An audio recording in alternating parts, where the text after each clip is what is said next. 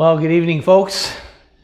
Pastor Pete here at Downsview Baptist Church. First time we've been here on a Wednesday evening in some time, and sure glad to be back again.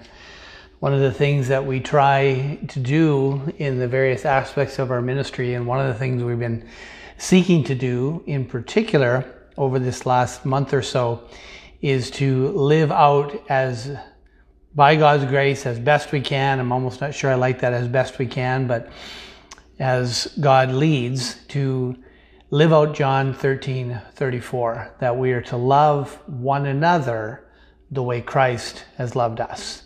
And where Christ has been sacrificial, Christ has been intimate, where Christ has been intentional, as we saw on Sunday morning with his love towards us, then we're seeking to do that one to another again, even this evening. Let me just make sure that we're online here as we're supposed to be, and then we'll get into this. Usually seems to work okay. There we are. Good. And then we'll certainly be glad if you would let me know if you're here and when you're here. And if you have a moment, hit the like button on the bottom of the video. I'm reminded that it does something for our reach. And if you can think of the same thing when you see our YouTube channel and you see the daily videos or even the Sunday morning videos, if you haven't subscribed, click on that. Again, some advantage for us. I'm not sure all the details, but I'm happy to take the reasoning of other folks on that. So tonight we are going to have a few announcements and a few thoughts to bring us up to date on things a little bit happening with our church. And then we are going to have a special opportunity to look at the relationship between the church and civil government. And I'm using the resources of a colleague in the gospel of mine, a man named Wyatt, who is the executive director of the Gospel Coalition in Canada. And so he's allowed me to use his material. I was struck by it a while back. And in fact, now that I think of that, I was going to put the link to his broader article will be here. If you look under the title of our unit here, it says Congregational Connection. And let's see here. See if I can put it in there. Well, I can put it in the comments, at least. So there it is. So you should be able to find that easily enough in the comments bar and have a look there. And you should be able to get, again, the full article that's there. We'll use some of the details there. As I usually say, whenever I have someone who is material I'm using, the parts that are really clear are his, and the parts that are a bit muddy are my effort to interpret his. So it's there in the comments bar. You can just copy that and take a look at that in a Facebook post. Hi, Ranillo. Good to have you here, brother, faithfully again. I wasn't sure how many people would know that this was on tonight, so thanks for coming. Hey, Gabrielle. I was watching your family shovel yesterday, and your kids and you got your wife out there, and you were on the other end of the cell phone. That doesn't usually work that way, does it? It's usually probably you're on the other end of the shovel. But glad to have you, Gabriel. Glad you guys are able to meet with us tonight as well. And so a couple of details as we kind of move into our time together tonight. As you know, our province is on the move, and we are on the move towards some more reopening again. And very grateful for that, because we've been down, and I don't know about you, but this second lockdown has been feeling a little more weighty to me. It feels like it's been a little more difficult. And I'm really glad to see that there's been a level of compliance by our province, and the numbers are going down, and the vaccination numbers are going up, the death numbers are going down, the numbers of people in the ICU are being reduced. So by God's kindness and in God's providence, we're moving in the right direction. Even last weekend, a number of our Feb Central churches in Eastern Ontario, the far Eastern Ontario, were able to open. They were actually open to the 30%. And this coming Sunday, a number of places, in fact, most churches around Ontario are able to open again this Sunday. Peel and Toronto and York, I think it is, 3 of our regions right here in the hot spot. We've got at least another week or so. We don't know any dates yet, so please don't come to church until we tell you. But we're very glad that these things are moving forward. I want to continue to pray for our politicians. Doug Ford is our Premier. Mayor John Tory is our Mayor here. And Justin Trudeau is our Prime Minister, of course. Dr. David Williams, the Ontario Medical Officer for Health. Dr. Tam, the National or Federal Officer for Health. Elaine Davila, who is our Public Officer of Health here in Toronto. Continue to pray for them to see that things are moving forward. But we're sure glad of the direction of things. There's Minda. You're there too as well. Got 2 different computers in the Sargento household, but that's really good, Minda. Glad to have you join us as well tonight. So one of the things that we've done over the last while has been appealing to the government, and we'll talk about that a little more in our teaching session later, but both our denomination or our fellowship of churches, Feb Central, the fellowship of Evangelical Baptist churches, even here in Central region of Canada, all of Ontario, and about 14 or 15 English-speaking churches that are in Quebec. We have been appealing to the government that they would allow us to be open, and even during under the gray level. You remember there's those different levels that the province has in terms of severity and what things can be open or not. We are hopeful. We've appealed to them to Feb Central through the Gospel Coalition Canada, an excellent article that was written there and put forward. And so we're hopeful that in the coming weeks, and we'll need a little while probably to get our heads on straight around here, but there's every reason to expect that in the relatively short while, we'll be able to be open again. Hey, Ark, glad to have you come. Glad to see how we're able to have some crepes or pancakes with the little Ava the other morning. That's excellent. I always say about the parenting that, you may miss a lot of soccer games, but if you're the guy who sees a lot of school plays, and you may miss some tucking in at night, but not many guys get the Monday morning waffles, and you've got the freedom in your business to do that. So good for you. A good example, brother, for you to even take that. Let me just check here, gang. Hey, there's Raphael. Hello, brother. You guys from Scarborough are there. I'm just making sure that no one else has come on or is looking for the link and they can't seem to find it. Looks like everybody's here that wants to be here so far, so that's good. I'm getting used to this again, watching you come in on the chat. But again, glad that God has been kind to answer our prayers, and I hope that we will again be able to come back together again. We're having a deacons meeting tomorrow night on Zoom again. We appreciate you folks praying for us with that as we look at the details of what it might look like in particular when we get back together. I think you saw this on here. Our Wednesday evening Zoom call has been moved to Sundays, and so we're able to do that at noon right after the morning service. So our worship's at 11. We're still keeping it to an hour, so you're used to that. I think there's only so much time people can watch the screens nowadays, so we're trying to keep the service to 1 hour and then 45 minutes to an hour again afterwards on Zoom, which has just been this great interaction.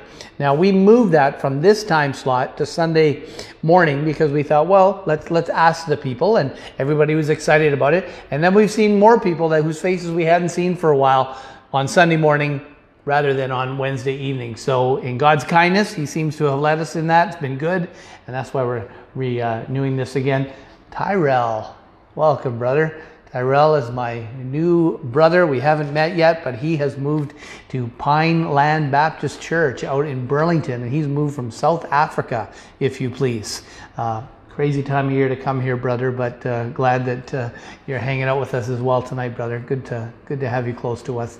As you know, friends, if you need sort of a hub of information, or to find our media, to find in particular our Sunday morning services or Wednesday evening or our daily videos, just make this your hub. DownsviewBaptistChurch.com. That's the spot. This is what the website looks like. We've still got our Christmas picture up there, but some folks are saying, I wasn't sure how to find the link for Sunday morning. It's right there. That arrow is not usually there, but it's there right at the top of it. Live stream Sundays at 11. Now, whether we have a live stream through Facebook, which we've done the last couple or 3 Sundays, or we do a pre-recorded service that's already on our YouTube channel, if you go here, you will click on this and it will take you to my personal Facebook page, the same place you're watching this now tonight, and you'll find either the service or you'll find a link.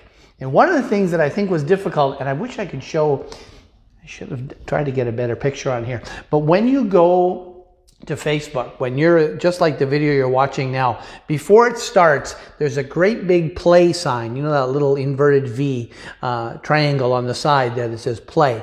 You've got to click that for the service to start. And I think some of the folks are getting a little caught up saying, I can't get it, I can't get it. If you go to my Facebook page and it's live streaming, you just click on there, you're in.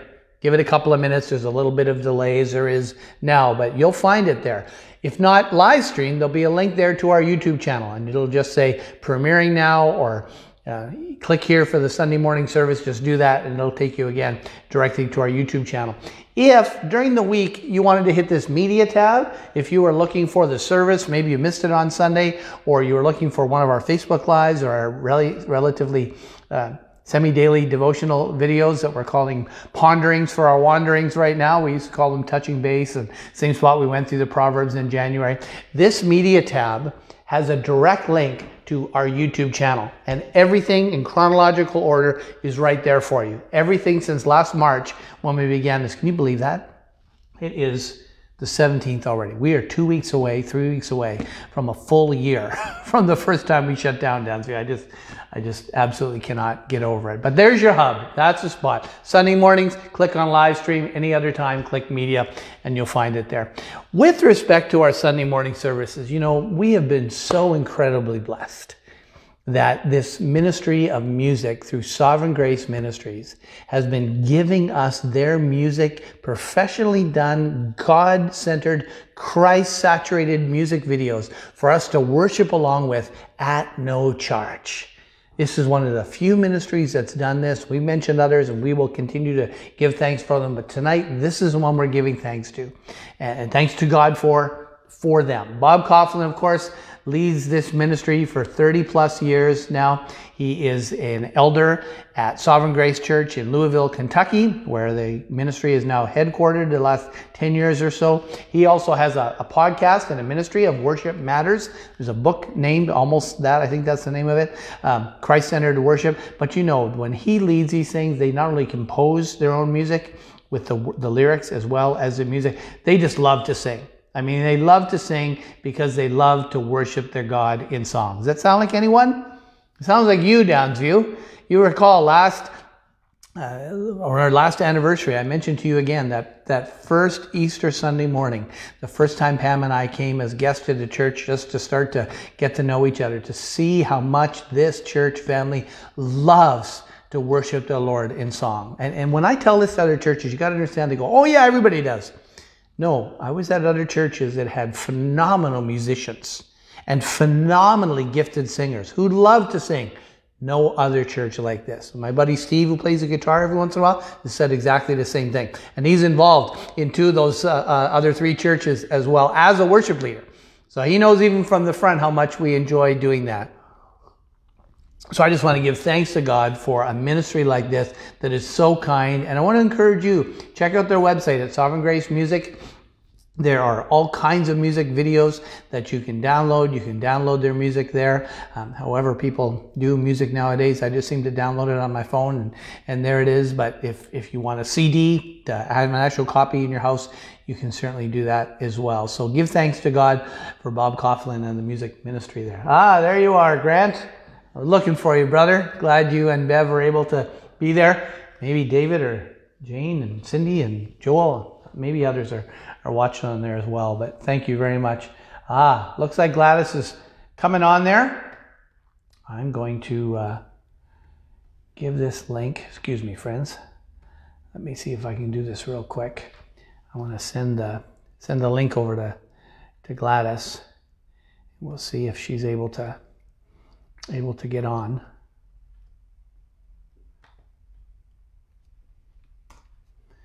There it is. Hopefully you'll just click on there, Gladys, and it will be all set for you.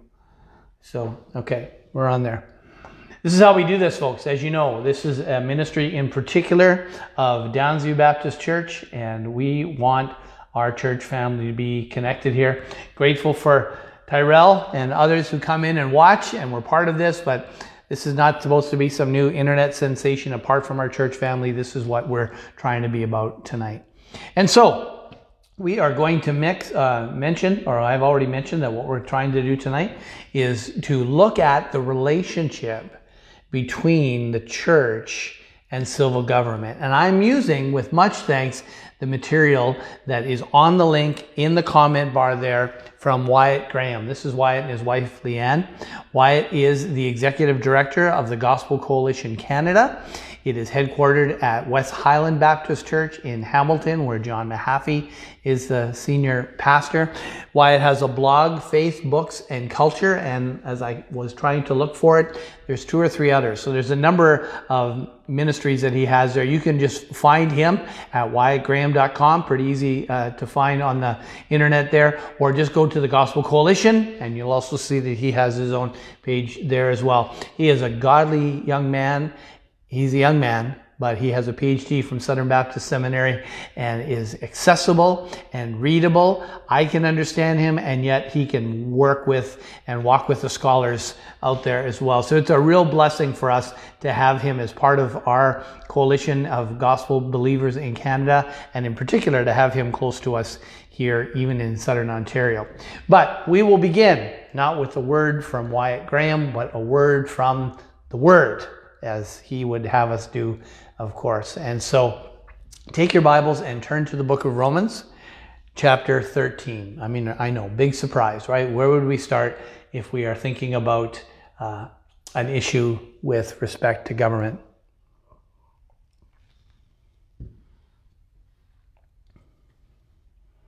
And so turn to Romans chapter 13, and we will look into the Word tonight after we ask God's help. So would you pray with me, please, friends? So Father in heaven, it's our great joy to be together again, live together on a Wednesday evening, and to have the opportunity to again worship you over your Word. We want, Heavenly Father, for our lives to be lives that are reflective of your love towards us, and therefore our love towards each other. Your sacrificial, your intimate, and your intentional love for us, dear God, is how you've loved us. And you have said, just like this, I want you to love others, just as I have already loved you. And so, dear God, our only hope for that is that we continue to focus on and delve into and to enjoy the reality of your love and your care, your undeserved favor towards us, so that out of that, dear God, we can love each other like that. And so guard us from being self-centered and lacking in sacrifice. Guard us from being distant rather than intimate with each other. Guard us from only reacting rather than taking action in the love relationship that we have with each other, and be intentional about that.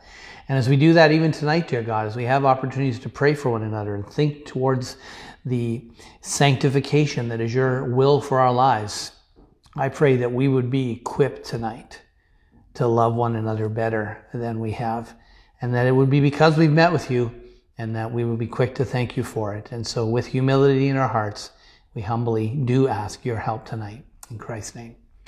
Amen. All right, friends, let's have a look here. And as you know, I have the Bible here. Generally, I like to put the words up to at least our foundation scripture on the screen so that it's easy for us to look at together. So I'm going to read off the screen, but do be sure that you have a copy of the scriptures there and follow along as best you can. The book of Romans, the Apostle Paul, writing to this church at Rome, says in verse 1 of chapter 13, "Let every person be subject to the governing authorities. For, why should we do that? Why should we submit ourselves to the governing authorities? There is no authority except from God. And those that exist have been instituted by God. It's from God, it's been instituted by God. So the subject to governing authorities, the only authority there is from God, has been instituted by God. That's why we should obey it. Therefore, in light of that, whoever resists the authorities resists what God has appointed, what God has instituted, what has come from God. That's the flow of the argument. And those who resist, anyone who resists, and those who do resist will incur judgment. We don't like that. Some people call it unfair. Some people have gone so far on the internet just today to call it unjust. When people are not submitting to the lawful governing authorities and there is judgment or consequences, even lawful consequences because of that. And so let's just let the flow of the argument tell us what to do. Those who resist should expect to incur judgment. For, why is that? Rulers, governing officials, right? I'm using a different word here. Rulers are not a terror to good conduct, but to bad. If you are doing bad conduct, what? Would you have no fear of the one who's in authority? Well, then do what is good and you'll have his approval. Of course, not always.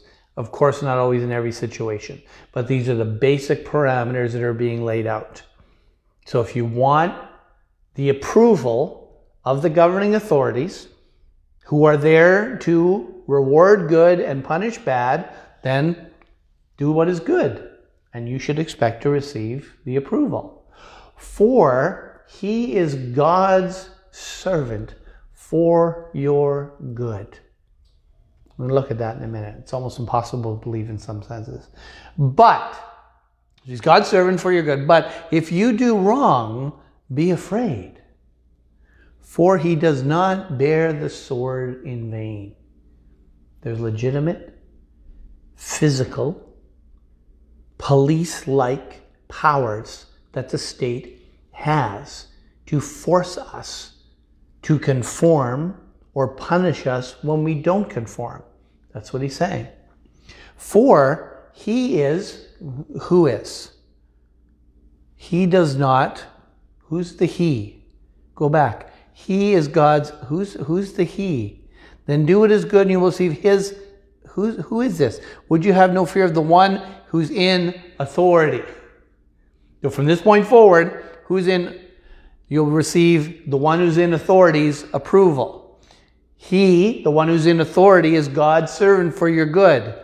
Do what is good and you'll receive the one who's in authority's approval. He's God's servant for your good. For if you do what is wrong, be afraid, for the one in authority does not bear the sword in vain. For the one who is in authority is the servant of God, an avenger who carries out God's wrath on the wrongdoer. It's God's discipline. It's God's punishment. It's the consequences that come from God. They don't originate with the governing authorities. They originate with God. Therefore, verse 5, we must be in subjection.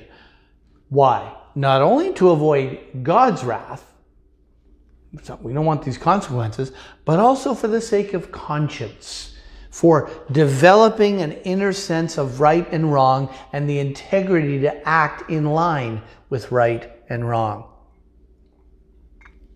Sorry, my throat's giving me the difficulty. That's why I keep doing this, just to see who's here. Elizabeth Gutierrez, the whole family's coming on there tonight. Good to see you, Elizabeth. That's great. Thank you. Thank you for joining us as well. Excellent. All right, so also for the sake of conscience sake. So let me give you a couple of thoughts, and then we're going to look at Wyatt Graham's thoughts on this. Here's the broad strokes. Number one, government is given for our good. That's the first broad parameter that we need to understand. Romans chapter 13 and verse 4 said, for he is, government, the governing authority, is your God's servant for your good. That means he is your God's servant for your good. So is he, God's servant for your good. So is Mayor Tory, God's servant for your good. So are they, policemen. Remember the Addison's barbecue incident? They are God's servants for your good. Bylaw officers handing out tickets, whether they're parking tickets or COVID safety protocol violations, they are God's servants for your good. Doesn't mean they always do good. Doesn't mean everything they do we agree with. The flat out statement is government exists for your good. I was looking up today on our own statement of faith here at the church, which is the Feb Central Statement of Faith. We believe that civil government is of divine appointment for the interest and good order of society. That magistrates are to be prayed for, conscientiously obeyed and honored and obeyed, except only in the things opposed to the will of our Lord Jesus Christ, who is the only Lord of the conscience and Prince of the kings of the earth. Even our own statement of faith says that's how we believe. Adam, you're in Calgary tonight? Hey, brother. Adam is a buddy of mine from Thunder Bay, now lives outside of Sudbury, and he is it's WestJet, right, Adam? Boy, if it's Air Canada, you're going to string me up. I'm pretty sure it's a WestJet pilot, and it looks like he's out in Calgary tonight. That's great. He's often tuning in. I was thinking of you today, brother, as we were planning this, so thanks for joining us. Government is in place for our good. That's the first major category. Secondly, submission to government is for our good. Verse 3 says, do what is good and you'll receive his approval. Submitting to government is for our good, and we should expect good to come from us when we submit to them, when we obey them, when we comply. We have been making every, and it feels like additional efforts to comply with the safety protocols. When we came back in the summertime, and when we come back in a few weeks, we hope, we were making every effort to comply. I don't get it all.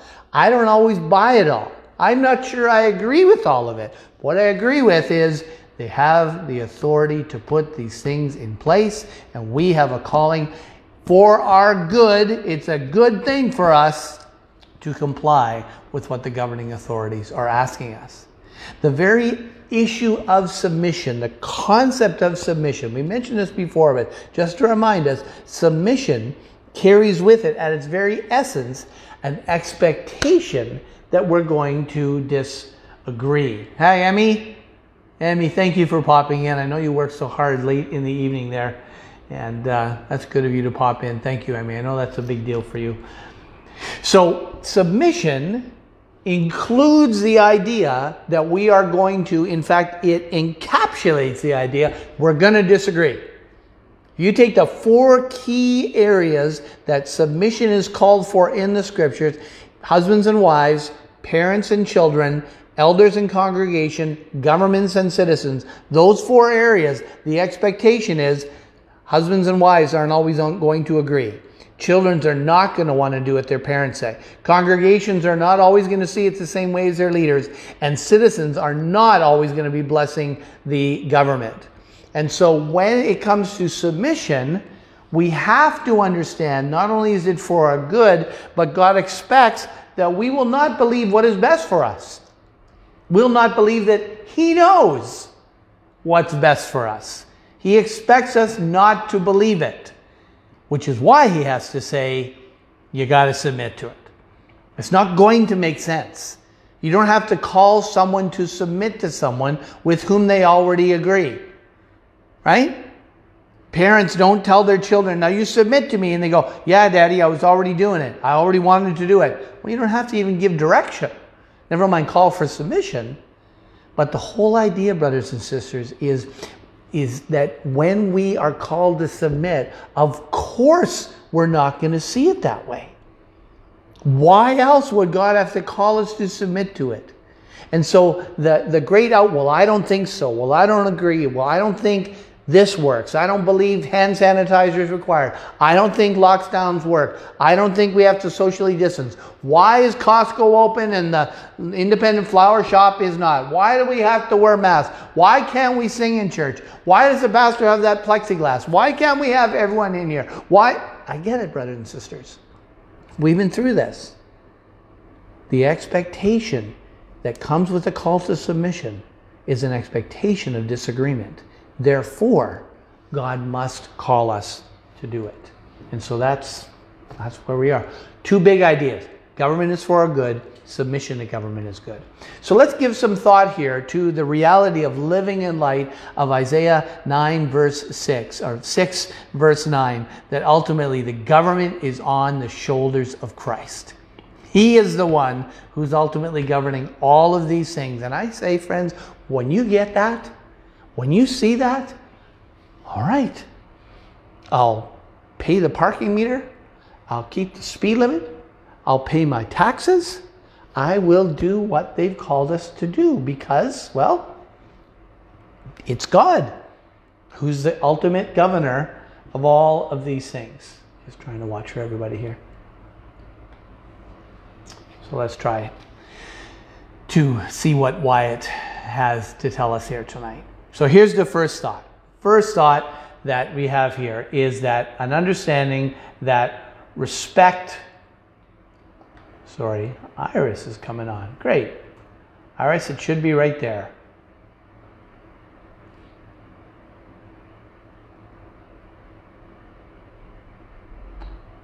Yeah, it's not Zoom tonight. It's on Facebook Live. We might have had a little bit of difficulty there. Respect for government is respect for God. Our respect for government is respect for God. That's one of his first thoughts here. Now turn in your Bibles, if you will, to Acts chapter 23. And I found this very interesting. You expected tonight, when we were going to talk about government, that we go to Romans chapter 13.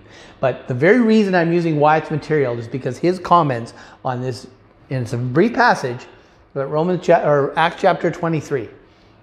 Acts is a narrative account of the early church, of course. It is more descriptive than prescriptive, but when there are things that are laid down as principles and they are affirmed later in the scriptures as well, then we look back and we go, okay, that is normative for the church. And so this is one of those examples. The Apostle Paul, of course, has in Acts chapter 20 laid out his life before the elders of the church of Ephesus on the beach on the beach as he's on his way to Miletus, as he's on his way to go, he believes, to Jerusalem and ultimately to Rome. It seems that he believes that he's going to ultimately give his life. And here's his first giving of his testimony in chapter 22 before the religious leaders in Jerusalem. And in chapter 23, you see his interaction because he's already appealed now to Caesar, so to speak, and the Romans are keeping him safe, as it were, and he's now before, again, the people, the religious leaders, and look what he says in chapter 23, verse 1 and following. Looking intently at the council, Paul said, this is chapter 23, verse 1, I have lived my life before God in all good conscience up to this day. Remember we talked about, for the sake of conscience, learning how to live, the distinction between right and wrong, and living in integrity before that. He says, with that in mind, a good conscience up to this point. In verse 2, and the high priest Annas commanded those who stood by him to strike him on the mouth. And apparently they did. So we pick it up in verse 3.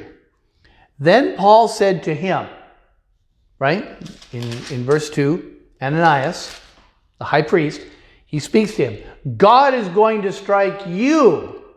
You what? You whitewashed wall. Now, that may not sound like much of a curse to us, but this is an overtly derogatory statement to this one. He says that you're this whitewashed wall. You're going to strike me? God is going to strike you. Look at the irony. Are you sitting here to judge me according to the law, and you order me to be struck? His inference is, rhetorically, is that you want to obey the law and you call me up here for not obeying the law, and now you're going to go against the law by having them strike me because you don't like what my defense says. Now watch what turns here. Watch the turn. Verse 4. Those who stood by said, would you revile God's high priest? Now, I don't know exactly what this scene was like, but in these narrative accounts, you got to crawl inside the scene, don't you? And you have this idea that he's there, he's standing up in front of people, and they're ready to strike him. And whether he's been struck or he's about to be, and the Apostle Paul throws his finger, and who do you think you are, you whitewashed wall? And the whole place is quiet.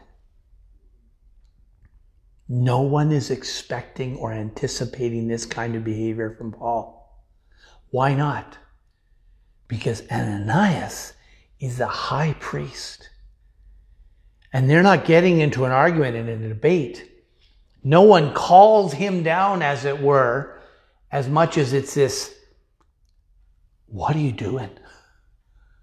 Who do you think you are?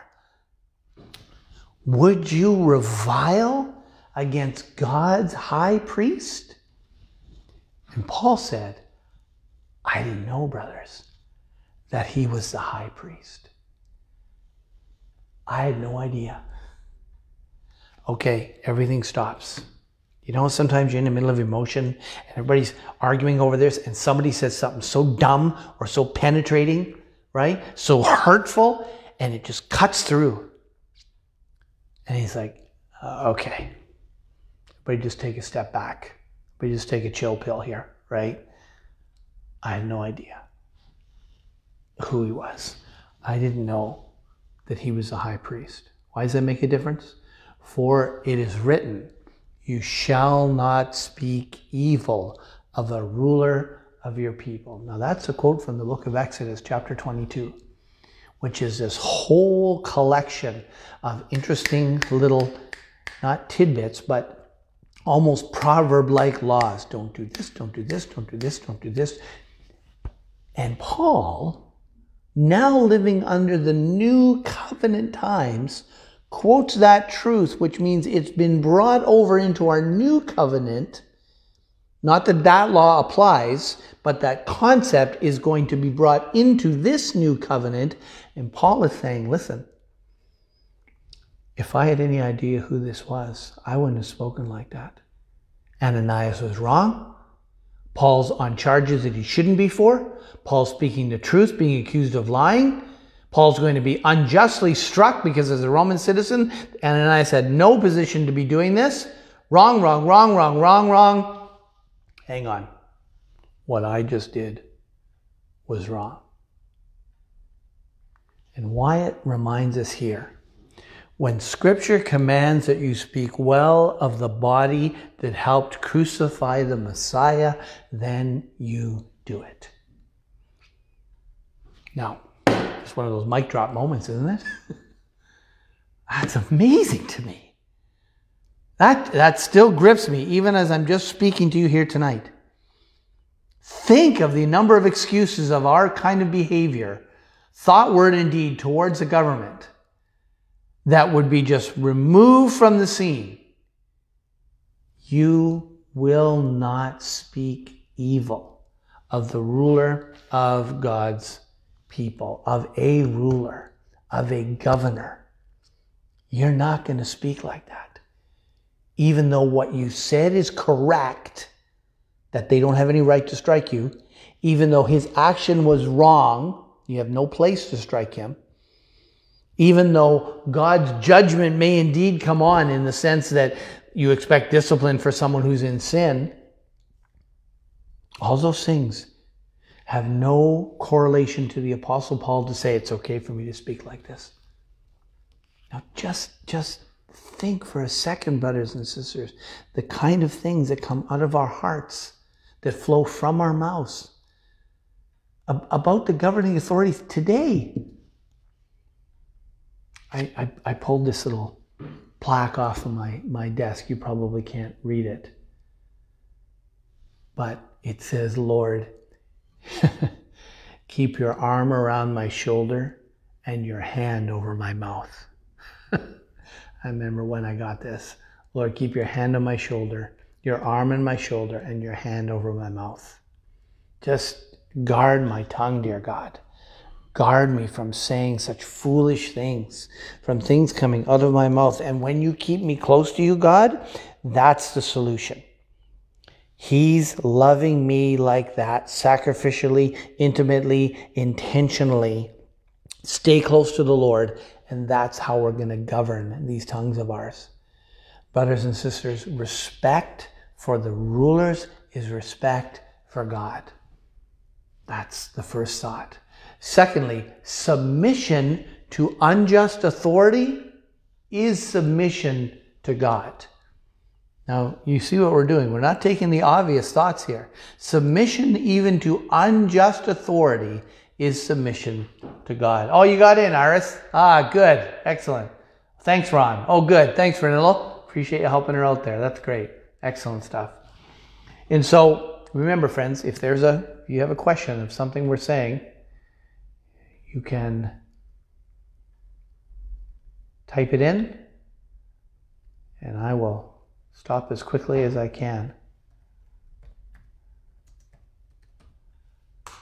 to answer the question for us. And so let me just go back here. Some of you have been on this before. This is what we do, right? Take our time, try to make sure that we're connecting with everybody as best we can. Everybody who wants to get in, especially since we've been off for a little while. Okay, good. We're still there. So this is our second thought. Submission to unjust authority is submission to God. And the last text is Acts chapter 23. This text is 1 Peter chapter 2. And this one's not on the screen, so you will need your Bible for this. Hebrews, James, Peter. First letter of Peter, chapter 2. My ministry verse is in verse 9. That you are a chosen race, a royal priesthood, a holy nation, a people for God's own possession, so that you may proclaim the excellencies of Him who's called you out of darkness into His wonderful light. Now, Peter is giving some very practical instructions down in verse 13, where he says, be subject for the Lord's sake for every human institution. That's the heading. But look down in particular at verse 18. I don't think I have it on the screen, do I? No. Good. So, chapter 2, verse 18, submission to even unjust authorities is submission to God. Verse 18 says, servants, in this whole context here, servants, be subject to your masters with all respect, not only to the good and gentle, but also to the unjust. Showing respect to unjust rulers is showing respect to the God who's called you to show respect to unjust rulers, masters, governing authorities over your life. And somebody says, well, that's for servants. That's not for all people. Are you kidding me?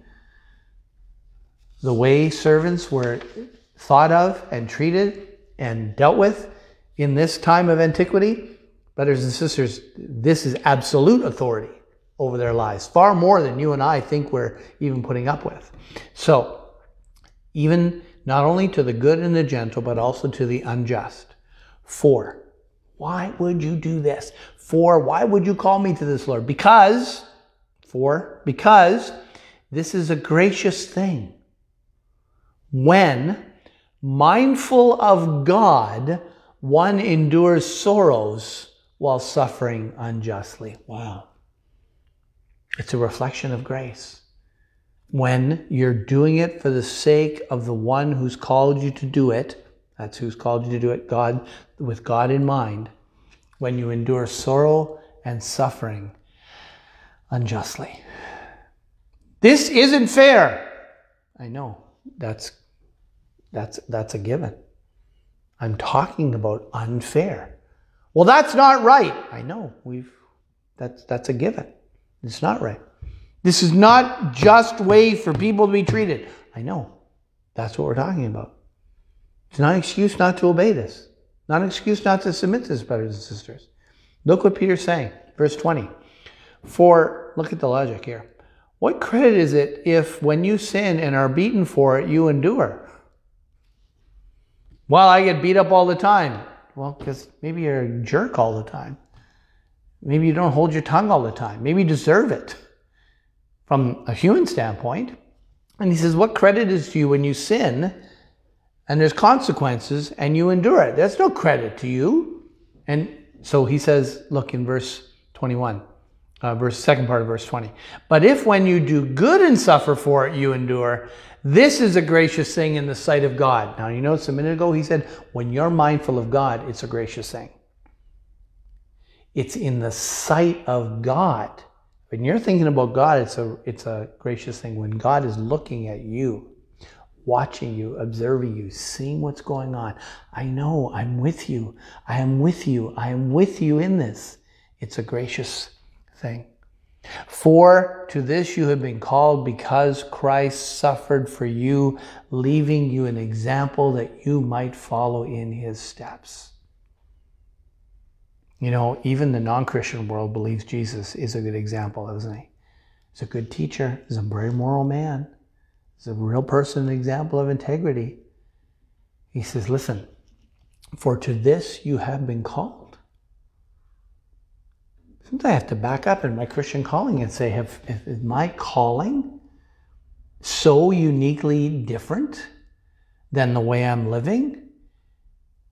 Because all it takes for me to have a full stop in my Christian walk is if things aren't going easy and simple and just. Fulfill your calling.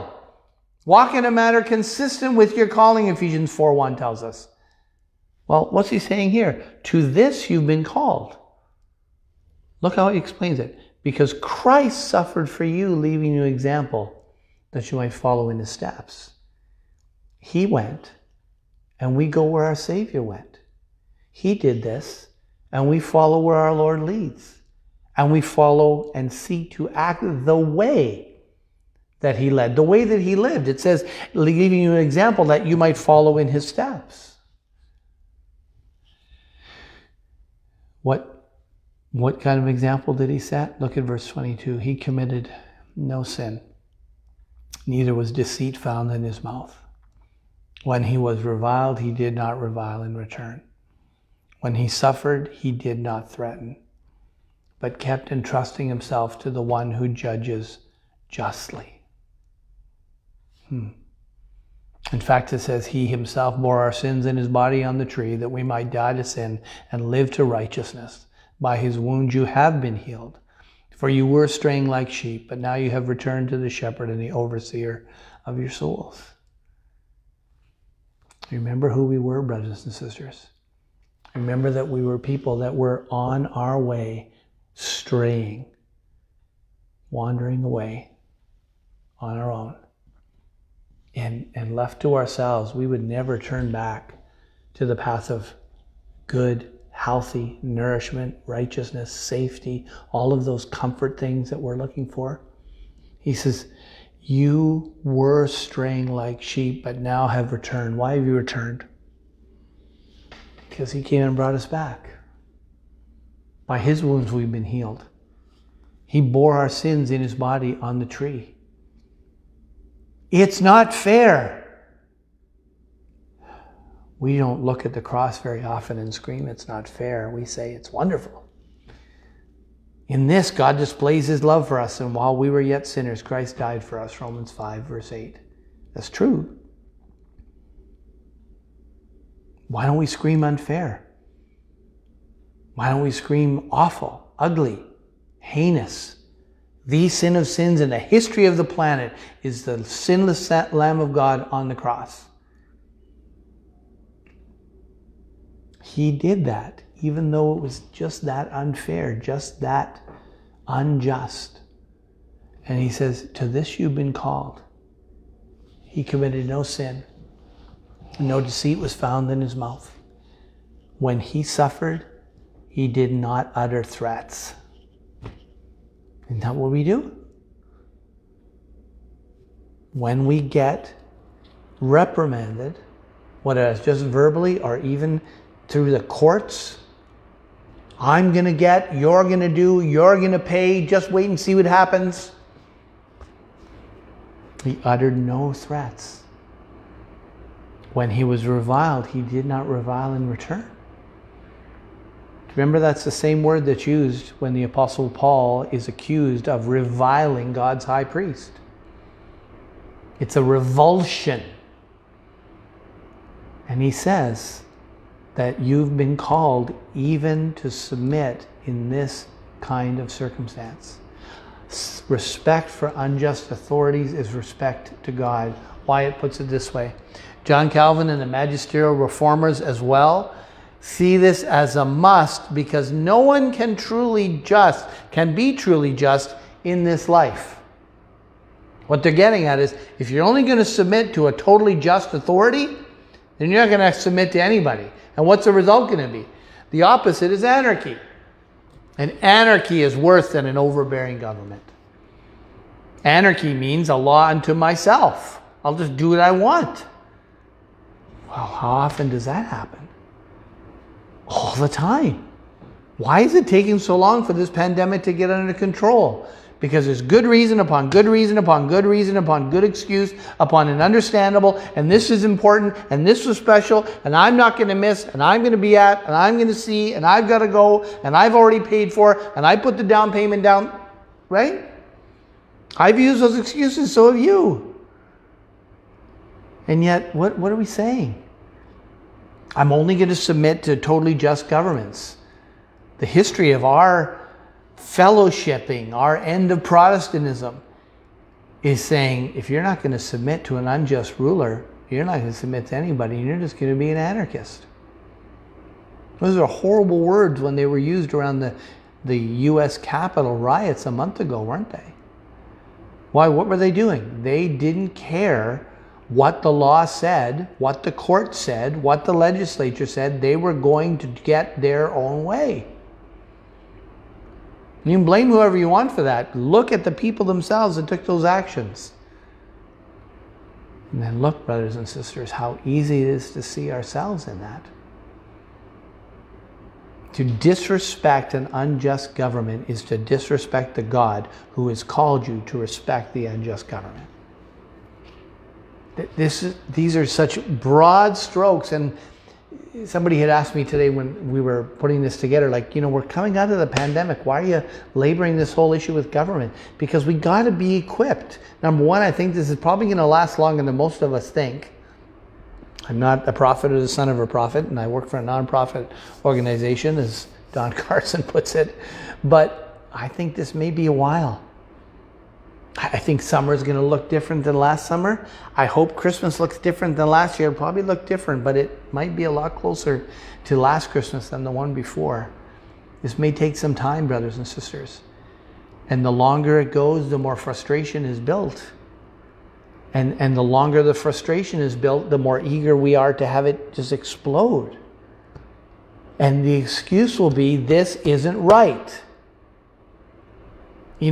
It's so hard for us to see the rightness even in something that's imperfect.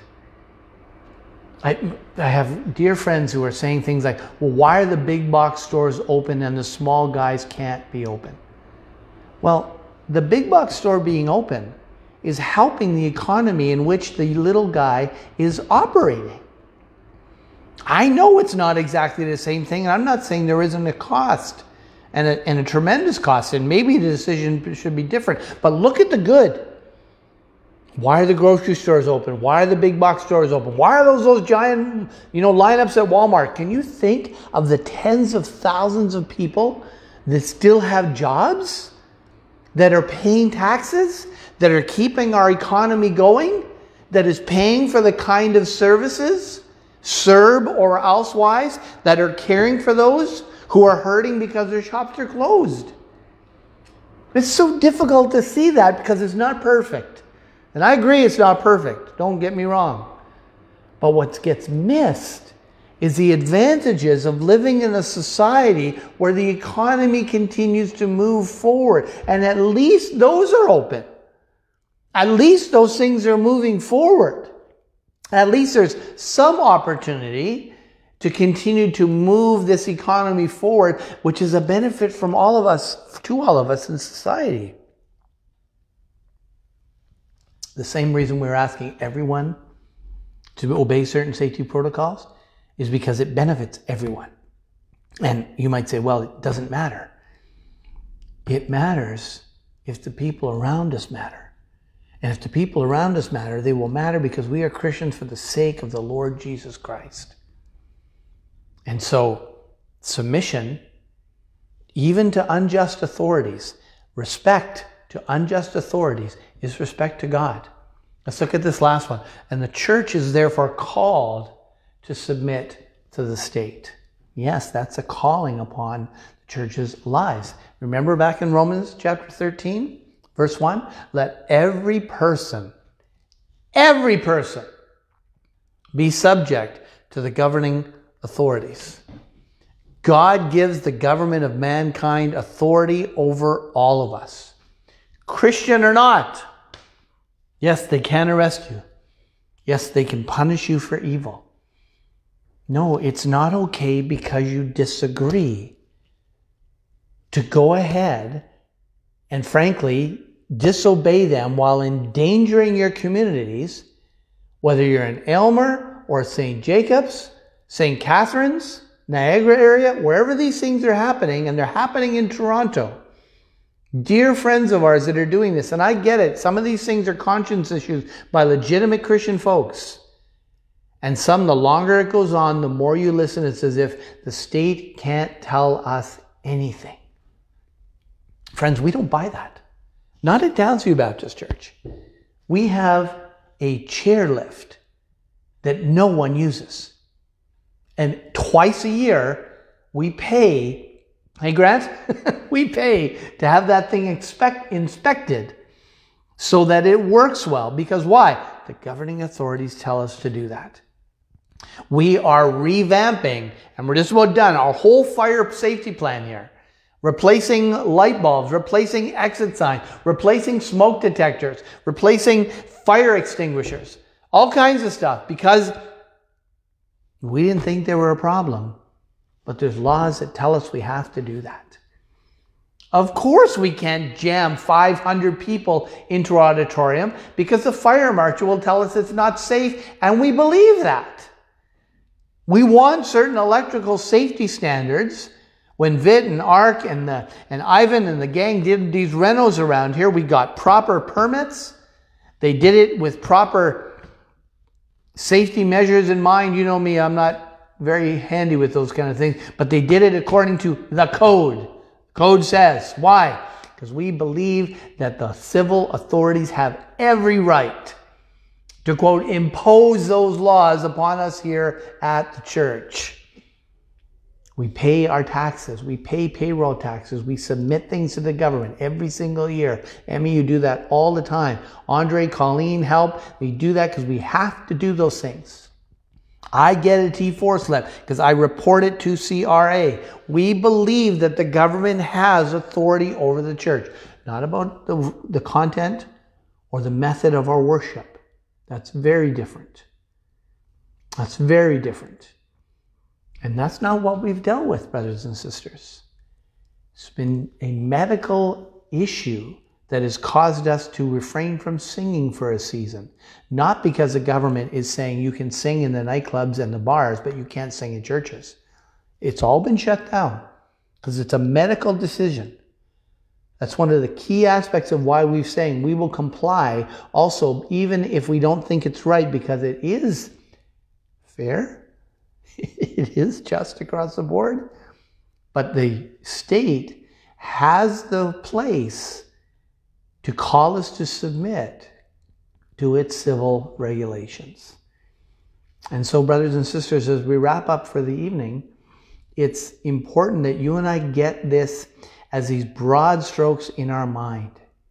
That we begin from the position the government can tell us. Yes, they can. Yes, they can require. Because God set up those authorities. There is no authority except that which has been established by God, and those which exist have been instituted by God. there's great liberty there. There's great liberty there. There's joy there. There's relaxing. Okay? You don't even have to think hard about it. Just default to say, all right, God's got this. This God, who by the foreknowledge and determinate counsel of God would send his Son into this world, not because we were asking for him, not because we were pleading with God to send a Savior. We were in a world that we were happy to move in the way we were going, in the intensity we were going, in the direction we were going, in the method that we were living. We were just happy. I don't want God. Oh, you want to save me and take me to heaven? Sure. Nobody talked about this lordship. And so he humbles himself, taking the form of the servant to come and to serve you and I. As rebellious, self-absorbed, self-reliant, self-impressed sinners like me. He lived the life we should have lived. He died the death that I had owed and that I had earned. And he said, I will transfer my righteousness to your account when you trust me. And your debt has now been paid. Trust me. Surrender to me. Live for me and show me that you've surrendered to me. I've told you these things so that my joy would be in you and your joy would be full. Remember, friends, the path of sanctification on the road with Christ is a path to our joy. Let's pray. Father, we end our evening tonight with thanksgiving and with joy and with encouragement about and because of your word. I pray, dear God, for each one who has listened tonight, who has participated tonight, who've just been here and seen one another's faces, even on the little screen there with the little picture of each one. It's just a good to connect even this way. We pray, Heavenly Father, that you will keep us, you will protect us, and that you will, I pray, dear God, join us together, as it were, online on Sunday morning to the glory of our King. We pray in his name. Amen. It's good to be with you again, friends. Cheers.